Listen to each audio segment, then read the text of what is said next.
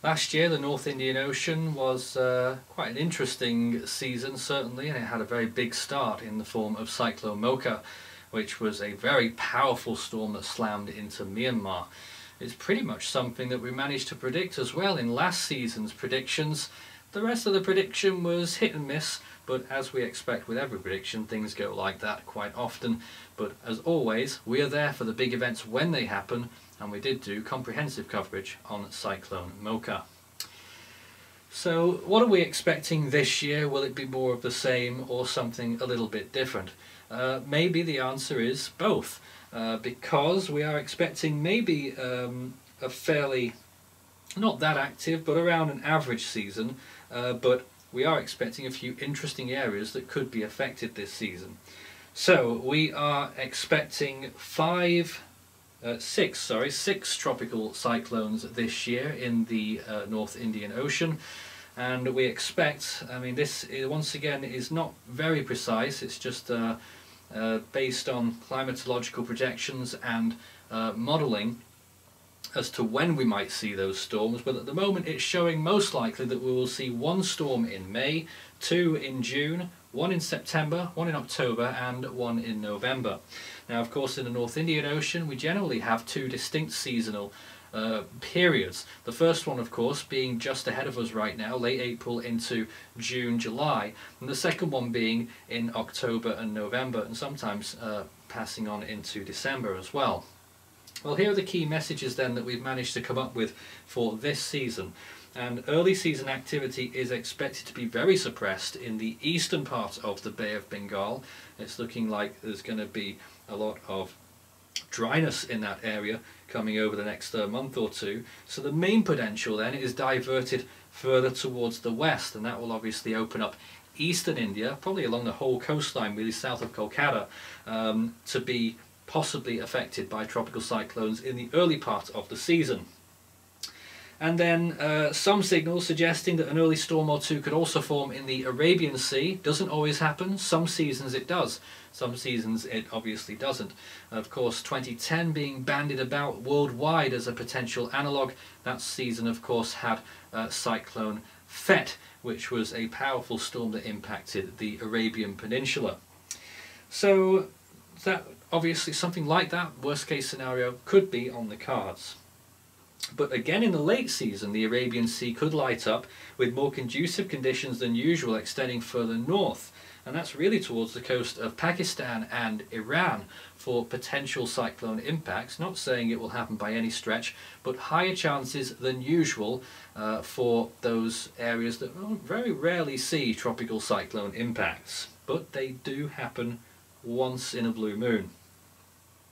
A powerful storm cannot be ruled out this season anywhere really, but most likely we'd see a powerful storm. If we got one, it would be in the Bay of Bengal, and that can't really rule out the Bangladesh region as well for a potential powerful storm, as many analogues have things just like that, although in the early season it really doesn't look like we'll be seeing an impact over there unless it's way up north, or I should say, I was speaking more in terms of Myanmar there, way up north into Bangladesh and along the Ganges River Delta.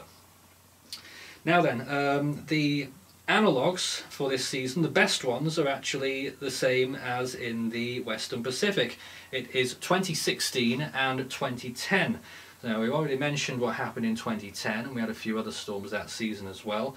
And then we have 2016. I can't remember any particularly strong storms that season at all, but there were, I know, one or two cyclones. And a few other analogues that aren't quite as good, but they're still up there, including 2020, which of course had Cyclone Amphan, which was a very powerful storm for the northeast coast of India into West Bengal.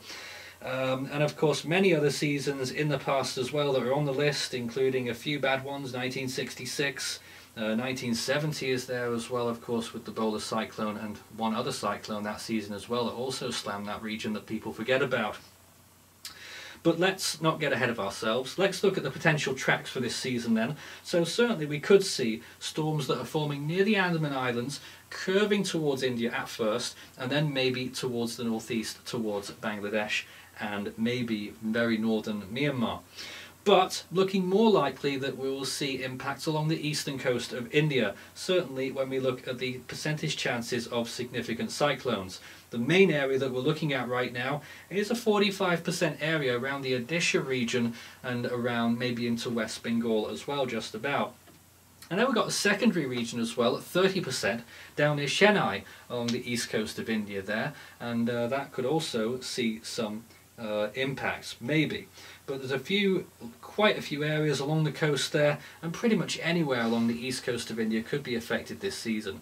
Also noting one or two indications that maybe Sri Lanka might be involved this season as well.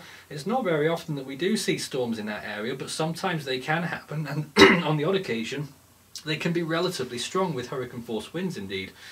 So certainly can't rule out the northern part of Sri Lanka being affected this season as well. Even the west coast of India has a few areas of 20%, south of Mumbai, possibly even seeing some of that.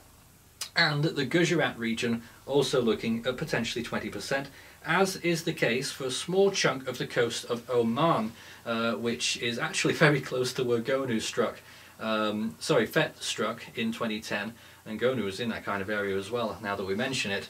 But also that area, we could see something maybe in the early season, more likely than in the late season for that region.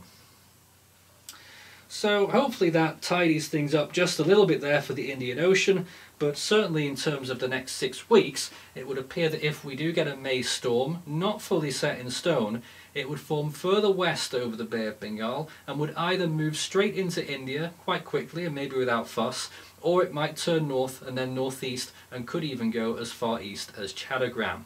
That is a potential for May there, and when we get into June, July, August, it looks like things will get suppressed quite a bit, and then October, November we might start to see, or maybe even September, a little bit more activity, and that could be in both sub-basins there in the Bay of Bengal and in the Arabian Sea. And one or two signals once again, which we'll want to look at again when we do our next review in about 6 weeks' time, to see what the prediction is there for the coast of Iran and Pakistan, two rare areas that could be affected by tropical cyclones, but we can't really say that much for certain just yet. But those are our predictions. We're expecting 6 tropical cyclones this year in the North Indian Ocean.